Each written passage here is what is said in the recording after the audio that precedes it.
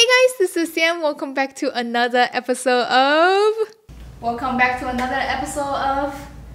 Exhaust Your Friendship to Make YouTube videos. Yep, this part is definitely not scripted.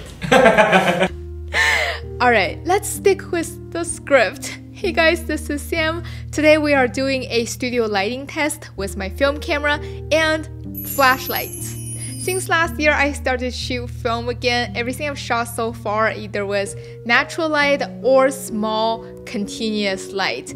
I've actually haven't done a studio shoot with my film camera yet. So today we're gonna try it out. I will show you what I use and how I sync my film camera with the flashlight, and I will show you how I use one single light to set up a couple of different looks. There are basically two ways to sync your camera with your strobe light. The most simple one is to use a sync cord. Well, obviously much longer than this. Just simply attach one side to the camera, typically located on the side and near the top of your camera, and plug the other side into your strobe light.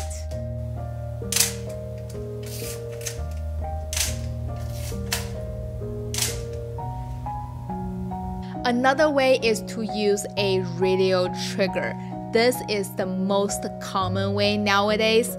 Radio trigger comes in variety of shape and sizes. Different brands of lighting has their own radio trigger, and some of them only work within their own brand. Some of them even has different triggers for different brands of a camera. For example, this one trigger I have been using before. This is a ProPhoto TTL Air remote control. This only works with ProPhoto lights, and this only works with Canon camera. So if you're using Sony or Nikon or any other camera, you gotta buy this specific remote control. Well, I got this because before I only used Canon camera. So in order to make my old film camera work with the strobe light, I need a universal trigger that would work with any brands of camera. And then I got the cheapest, most basic model of Pocket Wizard. This is the most common type flash trigger. You will need two of these. One plug into your camera, this is your transmitter, and the other one plug into your flashlight. That will be your receiver. The transmitter on your camera will send out a signal to your flashlight. This thing works with pretty much any cameras. And now we can successfully trigger the strobe light. The next question is, how much light do we actually need? When we are shooting with digital cameras, we can roughly set up the light, take a shot, and then look at the picture, and then adjust the light. But with film camera, we can't see. Not only we can't see how bright the light is, we can't see the shape, the angle, the fall off. We can't see anything. And then understanding how light works becomes so critical. Oh well, what you can do is to take a digital camera, set up the shot, set up the lighting, get the lighting right, and then transfer the same setting from your digital camera to your film camera. That way you know exactly how your image gonna turn out before you shoot it. I mean, for how expensive films are nowadays, this is the most safe way so you don't waste film. But if you are as stubborn as me, you don't want to rely on your digital camera, you can use a light meter. Like this whole shoot we've done, I just rely on this. Alright, let's jump in the shoot and look at some sample photos. This is our model today, Rich. What's up, guys? How you doing? My dear friend. Yes. Told you guys, I have friends. I wouldn't be here otherwise. We are shooting with my Canon 1V on black and white film. The first roll is the Ilford HP5. First of all, I took a shot with just natural light. It was a rainy day at afternoon about 3 o'clock. It was pretty dark. This was taken at f2.8 at 1/15th of a second shutter speed. This is when having a strobe light would really help. The first setup, I used a 5-foot softbox. This is one of my favorite portrait modifier. I put it right at the front of the model. I set the camera to the shutter speed and aperture I want, and then I meter the light and then adjust the power of the light until it meets the setting on my camera. You can see the light is nice and soft. The whole image is very evenly lit. Compared with the natural light one, since we can close down the aperture a lot more, there are more depths and details. And then I moved the light to 45-degree left to the model and also added a piece of dark blue curtain as negative fill on the other side.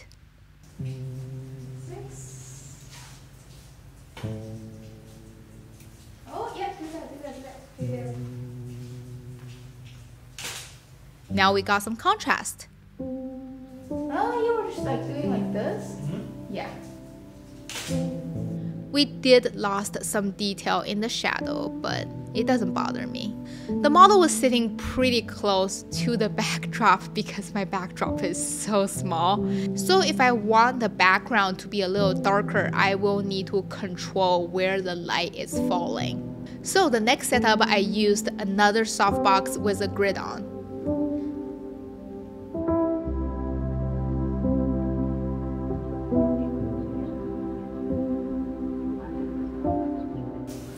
What is my relationship to the table?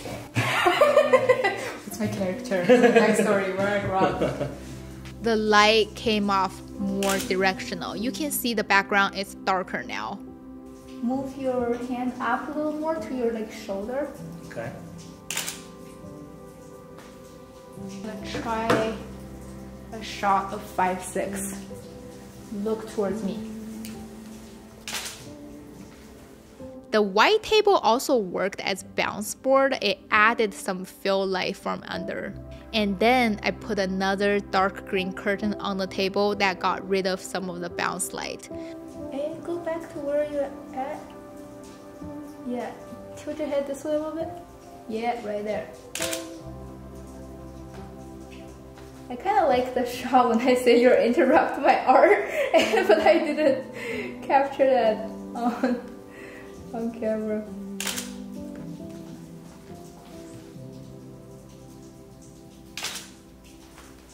All right.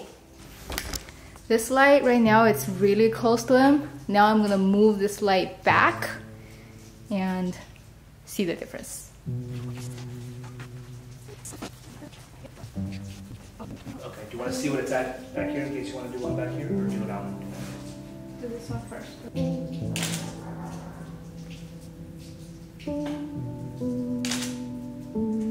Turn your whole body that way a little bit. Just turn the chair, turn the whole thing. Yep, just like that. I really like these couple of shots. All right. You stay there. We're gonna keep the same lighting, same setup, same model. Yes. Keep my job. We're gonna change a white background. And then we got rid of the hand painting backdrop and just used a white backdrop paper because I want to see how white would look in different settings. The lady knows her light. We'll say that after the film is developed in the skin. Let's not say it too early.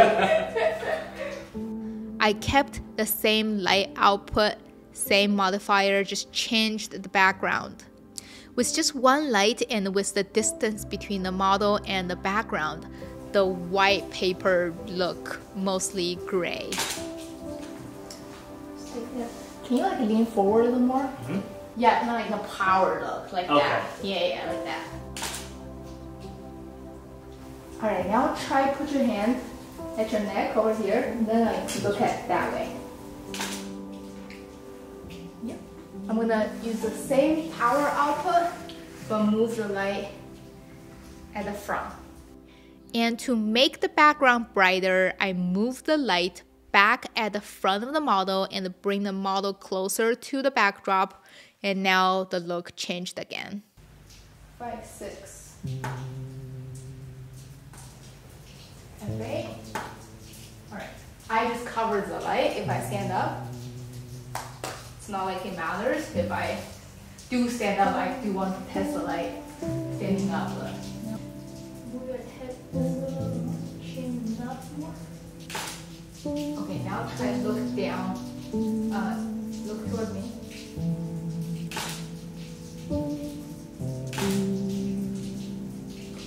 Let's try like a big laughter right here. Okay. 1, 2, 3, go. Alright, we kind of lost the very last bit of the footage because the camera stopped shooting, but this is not a lighting breakdown video, so I'm not gonna go into too much detail of each setting. What I'm trying to show you is once you learn the principle of something, the most efficient way to understand it is to actually do it, and then you can see what works, what doesn't work, and you can see the differences between all the adjustments you make. Oh my god, I can't. Oh, I can't. Does that make sense? Just, you know, go do it, go try it, but finish this video first. And the first row is done. Since my Canon 1V is similar with my older Canon digital cameras, so I'm more confident with how it's gonna turn out, and then I want to see if this trigger and if this whole system would work with my older mechanical film cameras. I was kind of struggle if we want to shoot on my Pentax 645 or on the Hasselblad. I have never shot in studio with the Hasselblad before, and I've never connected a flashlight with this camera before, and so I loaded up another roll of HP5 into my Hasselblad 501C. Alright. I just realized another thing. This camera I have, I don't have any brick with it. How am I gonna secure this? I'm just gonna tape it. When in doubt. So I just used my Peak Design little hook thingy and just hooked it. This is stupid, don't do this. But I mean, it worked. For this setup, I changed the softbox to a beauty dish. Front is 5.6. Side towards the light is FA. I don't even know if this will fire.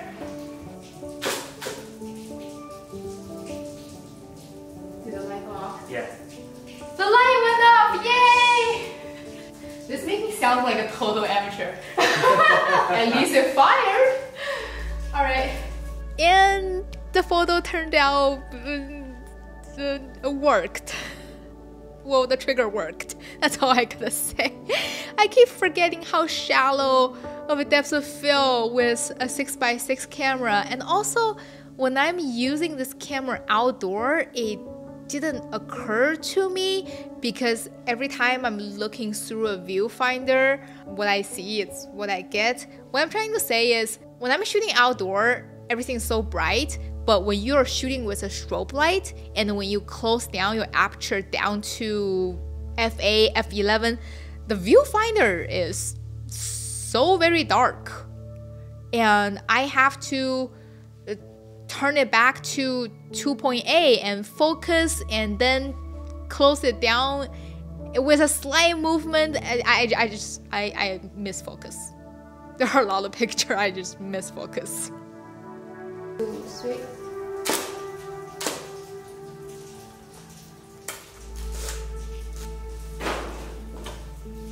One, two, three. Alright, let's have you change your suit? Cool. And we'll finish the rest.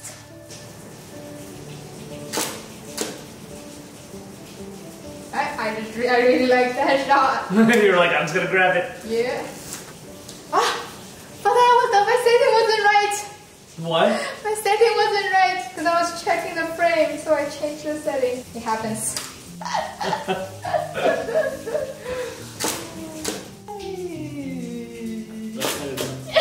Oh no. That's alright. I let it play. Alright, I think that was the last shot. That being said, I shot another roll after this because Do you think we can shoot one more color roll? Yeah. Because I still want to develop this two roll home myself. The two black and white? Yeah. Yeah. But if I mess up, you just want something. I want something out of this. I will send the color roll to the lab. I feel like a lot of them are not in focus. Since I was planning on developing the black and white film by myself, I can send the color roll to the lab, so if I mess up the developing process, I will also have some standard photos to compare. This is just me like not having confidence in myself. So anyway, we shot another color roll. Anyway, the color film turned out much better. I put the camera on a monopod and I also used a cable release, and this time it's so much easier to focus and the photo turned out much sharper. The skin tone looks very nice. That's another thing with this camera. Like when I'm shooting digital, I'm fairly good at like capturing the emotion. Because like when you see things, everything is just muscle memory. I can just click. Yeah. But with these, there's so many things with these. Yeah. You like just have to like get that one moment. When I see it, I was like, I missed it. All right, let's have you sit down.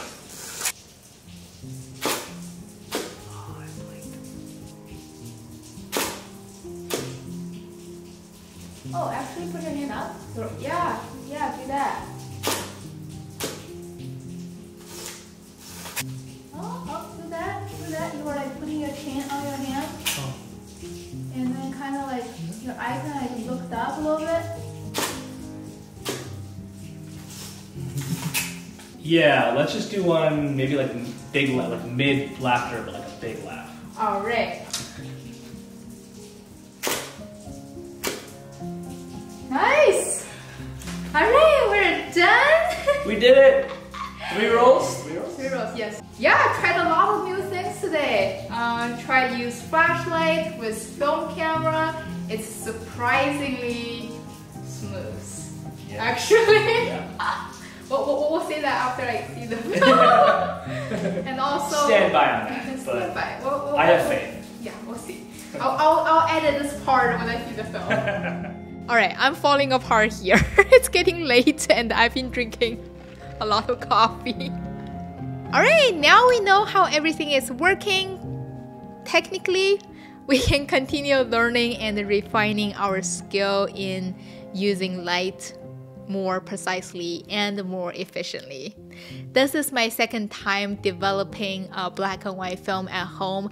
I feel like HP5 turned out still a little bit too grainy for me, especially on 35mm. I'm really looking forward to try out some finer black and white film. Do you have a favorite black and white film stock? Leave me a comment below and let me know. We may try it.